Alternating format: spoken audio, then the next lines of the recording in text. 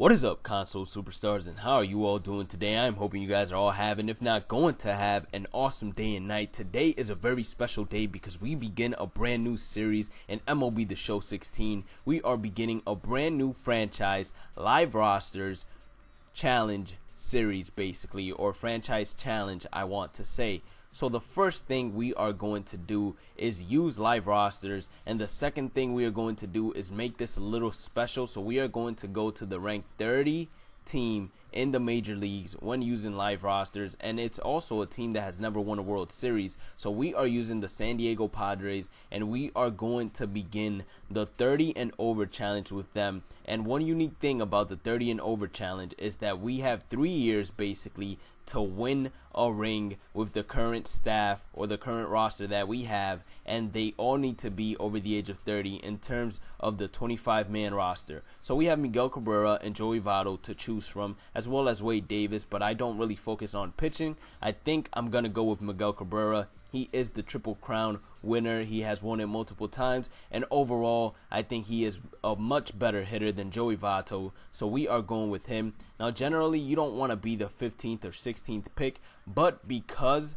we are only drafting players 30 and over, it's actually pretty good that we are the 15th/16th pick, because most of the younger players actually go in the first couple of rounds. So we are getting an advantage in a way, I want to say, in a specific way. Now we pick up Ian Kinsler instead of Evan Longoria because Adrian Beltre usually stays around until the 8th, 9th round, and him, Nelson Cruz, and David Ortiz, they usually stay around into the late rounds. So I'm actually going to hold off on picking any of them, and I'm actually not even really thinking about picking David Ortiz because once again we are in the National League and we have Miguel Cabrera already playing first base, so we don't have any space for him. And the highest overall after them three was Justin Verlander. The only person that comes close to Justin Verlander is Hunter Pence, but we do plan to get Nelson Cruz, so I might as well get myself an ace to have in the starting rotation, because most of the pitchers that we are going to get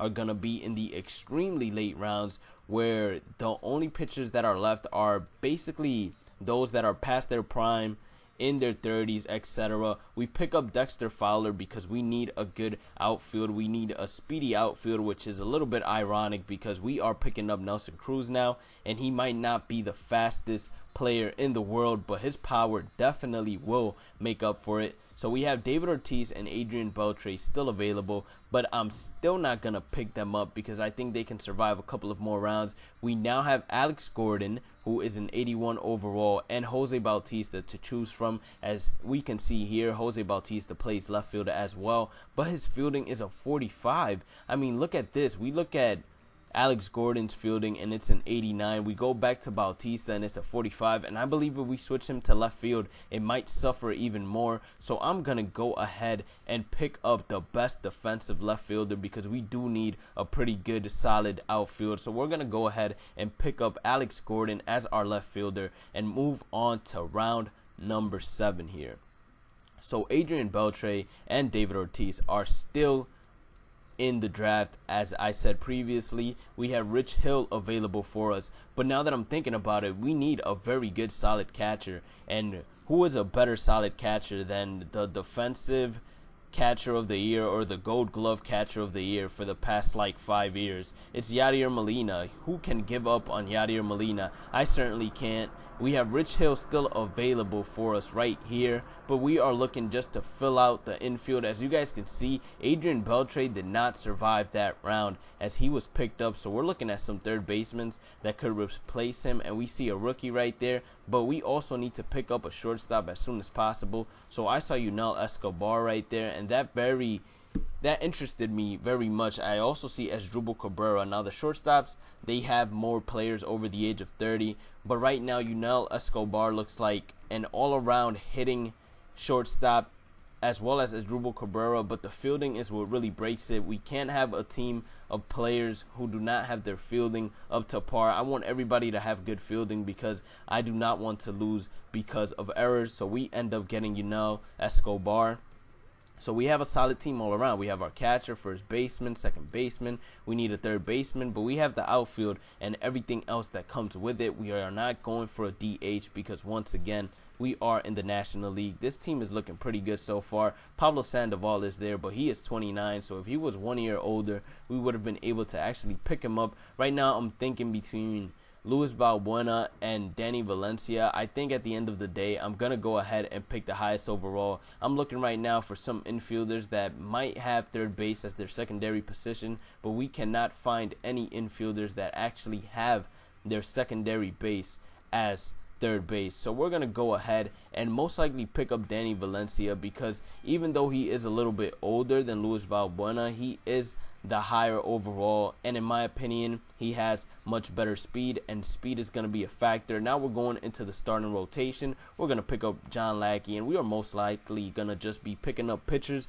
that have the highest overall and are of the age required. As we can see here, Victor Martinez and Albert Pujols are still on the board. If we were in the American League, those would be two great pickups. You never want to really draft the first baseman first, but because Miguel Cabrera is such a good player, we could not have passed up on him. So we had to go for him, especially in this 30 and over draft. Irvin Santana is still on the board. We are thinking about picking him up, but I actually want a lefty that I can just stick in the middle of the rotation. So I'm thinking about getting J.A. Happ, considering that Justin Verlander, John Lackey, James Shield, and Jason Hamels are all righties. And something I just noticed right this instant as I'm drafting J.A. Happ is that all of their first names begin with the letter J. How weird is that? I got 5 starting pitchers and all of them begin with the letter J. That is just incredible. Now we're just going to pick up relievers, and we're going to pick the highest overall relievers in general. That is pretty much the simplest way to help your bullpen out in this situation. I do want to think about picking up Bartolo Colon just to have an ace in the minor leagues, and if he gets hot, we could definitely call him up, and I know he will be a fan favorite for you guys. So right now I'm looking through and seeing if there are any left-handed bullpen pitchers available for us, and Oliver Perez is a left-handed bullpen pitcher over the age of 30, or at least of the age of 30, that we can pick up, and we're just looking at the options that we have available. But once again, we are taking the highest overall, and we are so far into round 17, so we are making it pretty far, and as you guys can see, we do have a decent team available for us. So before you guys comment down anything below, I want you guys to bring your predictions to the comment section and tell me, what do you think our record will be by the time the season ends?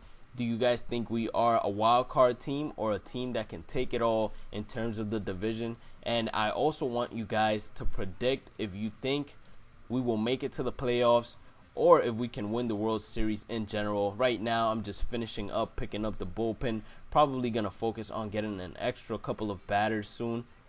So Carlos Beltran is definitely an option.